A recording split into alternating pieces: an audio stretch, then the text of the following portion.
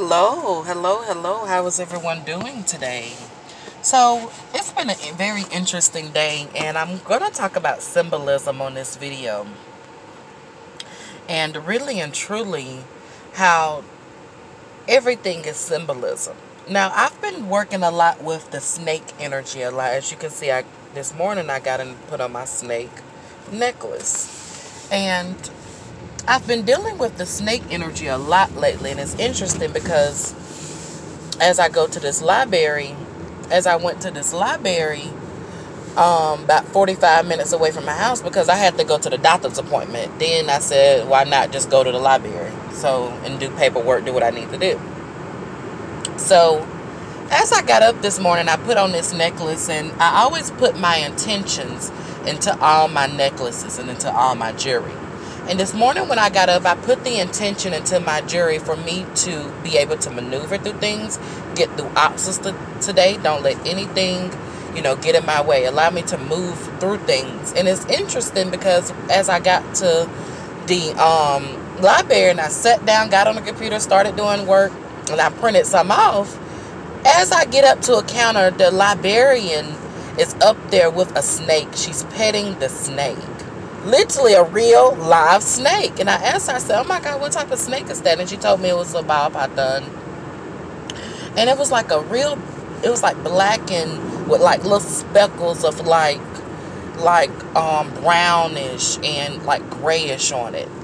And I was just very shocked because a lot of times, when you doing your spiritual work and stuff, it's always that indoctrinated belief in the back of your mind, in the back, that's, oh, this not real or whatever. But that right there, that situation, that taught me to always trust and always work my spirituality. Always understand and always realize that this stuff is real. And just because I don't see things maybe moving fast in the foregrounds, in the background, in other dimensions, and the dimensions of my ancestors and my spirit guides and everything, they're the ones in the background doing all the work. They're the ones moving obstacles away from, my path. They're the ones, opening up new doors. As I tell people, your energies you work with, you may not see things on ahead of time. Say, for instance, you're trying to get a new job. And you're calling. You may not understand that a week or two now, you think, oh, they're not calling me, but you're not understand. Maybe, somebody in a week or two is quitting. And when that person quit, then that job will now become available for you. So you have to realize that stuff is always going on behind the scenes. And just because you may see something in this dimension, in this scene, in this reality, there's a million things, hundreds of things being moved, being maneuvered, being worked through behind the scenes by your ancestors, your spirit guides, your deities, whatever you work with. And you just have to keep having faith daily in that. And you have to be patient. And you have to allow them to do what they have to do.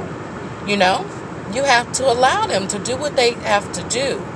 Because not only are they helping you, they're also healing themselves. They're helping themselves. They're evolving themselves, And it's a give and take relationship, That's just like, for instance, a dog. If you want a dog and you want that dog to really care, protect you, you have to spend time with that dog. You have to train that dog. You have to build a bond, a connection with that dog, So that's how it is in the spiritual world. You have to be connected to the spirits you are with. And you have to always realize that they are always there. They will always be there for you. But as soon as a lot of times also as humans, we live so much in the flesh, we don't live by the spirit, and then we get pulled in the flesh And we always have negative thoughts and have negative beliefs and have all these negative emotions and negative ways of thinking because we're now pulled in a lower dimension of reality.